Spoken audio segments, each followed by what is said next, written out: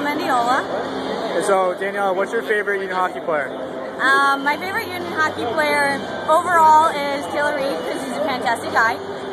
But for people that you see on the ice consistently, I'd have to say Dan Carr. I think he's got a lot of potential and he's going to do a lot in the next 3 years. So, what does union hockey mean to you? Union hockey is a little massive chunk of my life. I love the games. I love coming to the rink and just being around the entire sport. And are you going to follow the team throughout the playoffs? Absolutely. I'd even go to Atlantic City if I wasn't already having plans for spring break. All right, thank you. Yep.